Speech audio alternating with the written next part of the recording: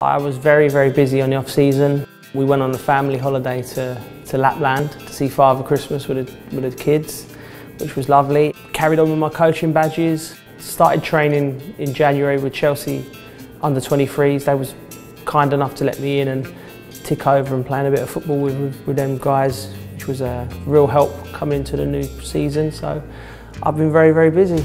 I did some TV punditry with various channels, which was fun. Talking about football, watching football, analysing, and really enjoyed that.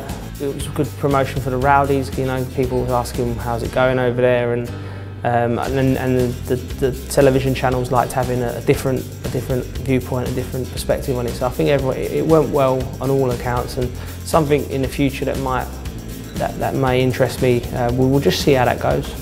Being still a player, you've still got a player's mentality. So the criticising of friends, you know, obviously I'm watching some of my friends play. Luckily enough, they all had good games. I wouldn't hold it against any commentators highlighting my mistakes of this season, because it's their job. They've got to tell the people, you know, what's happening and why it's happening. So yeah, it's an eye-opener. It's seeing football from a different angle, which has been very good. I've not done social media.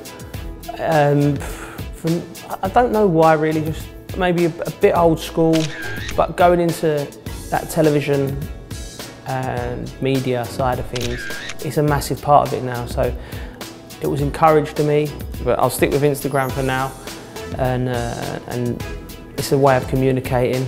Yeah, but I'm learning. Hopefully in 6 months to a year's time, I'll master how to use it.